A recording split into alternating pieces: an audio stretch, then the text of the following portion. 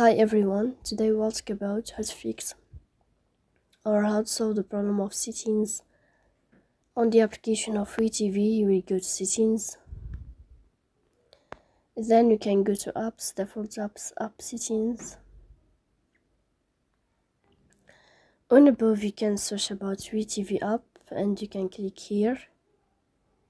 Then you can go to first stop and you can click OK.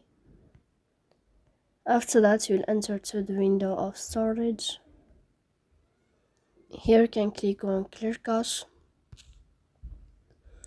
Then you can turn off your Wi-Fi and you can turn on your Wi-Fi again to fix that problem. So please don't forget to support us, bell icon and subscribe. See you next time in another video, and thank you for your attention and your watching. Goodbye.